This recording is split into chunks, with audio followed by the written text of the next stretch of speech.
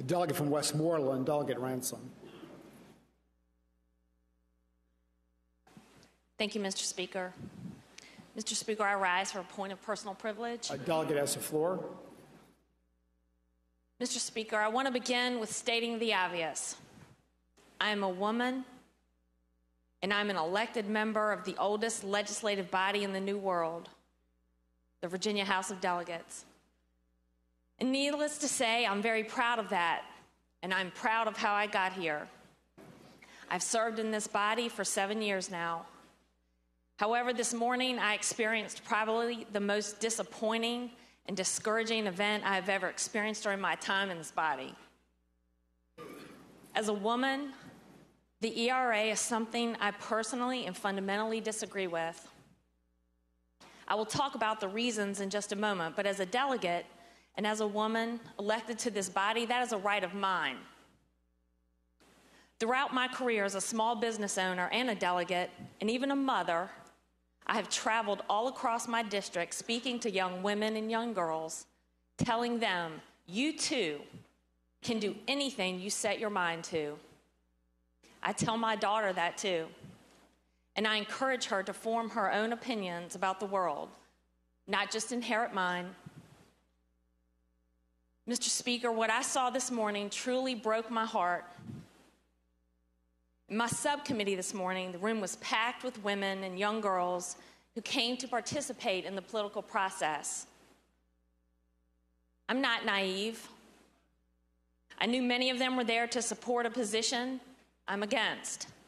Nonetheless, as I tell young girls who I speak to as a delegate, and even my own daughter, I don't care if you agree with me or not, participating in the political process is important. So this morning, as chairwoman of my subcommittee, I took a moment to try and speak directly to the young girls in attendance. Do you know, as soon as I started to speak, mothers in the room who simply disagreed with my position covered their daughters' ears as a sign to me and to their daughters that in the political process, you don't have to listen to people whom mom disagrees with. And to be honest, it was a low in my public service career because when I simply wanted to empower young women, that message delivered from a Republican woman simply wasn't worth hearing. Well, today, I will deliver that message again to the young women and to their mothers and to daughters and even to the 27 women in this body. Never, never let anyone tell you that you need anything more than hard work, determination, heart, and a strong work ethic to be successful in life.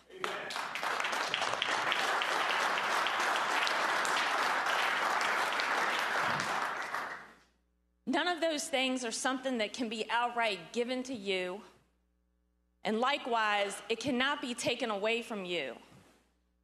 If you set your mind to it, you too can sit right here where we all sit, and you can be a delegate or a senator, or one day you'll become the first female president of the United States of America. Look in your community now and see the women serving in top positions. Where I live, women are Commonwealth's attorneys, they're police chiefs, they're military leaders.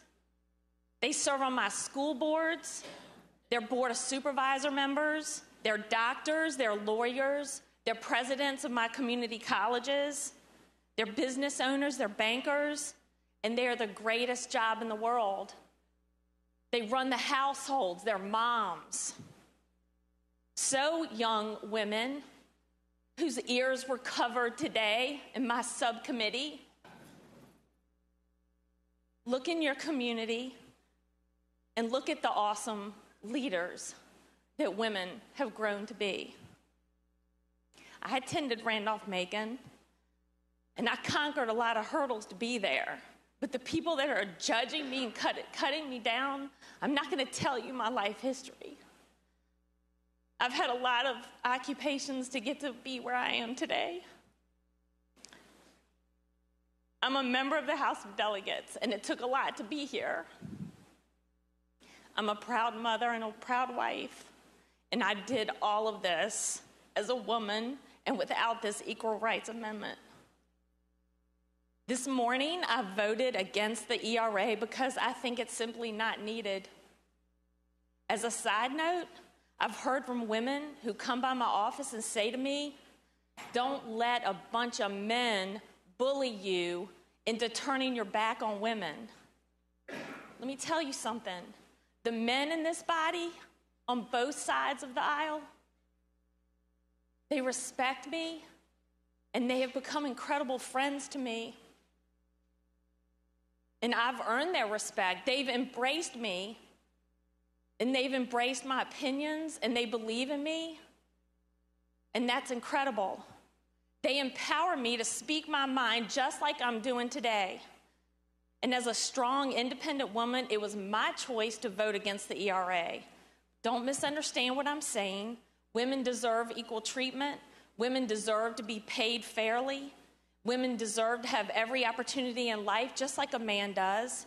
And thanks to the 14th Amendment and the Virginia Constitution, violating any one of those is against the law. The 14th Amendment says the government shall not deny any person equal protection of the laws. The last time I checked, I fall under any person.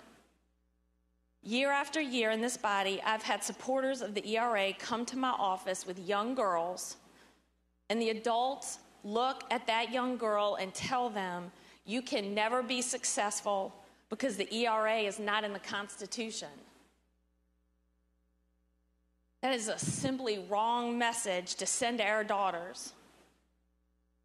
We need to empower them and tell them they don't need a piece of paper to serve in the Virginia House of Delegates or higher. And to all the young girls out there, I was trying to say that this morning when their ears were covered. And let me say this again. Who knows if the so-called ERA will ever be ratified by another state? And who knows after the court battles that are sure to ensue if it will ever actually become the 28th Amendment. But regardless, never let anyone tell you that you need to wait on any law to be successful. If you want to be a doctor and save lives, don't let it stop you. If you want to be a teacher and teach the next generation, don't let that stop you. If you want to work in politics, as a Democrat or a Republican or an independent and serve your community, don't let that stop you. Nothing stopped any of us. And with hard work and determination and a big heart, nothing's going to stop you either. Thank you, Mr. Speaker. Amen.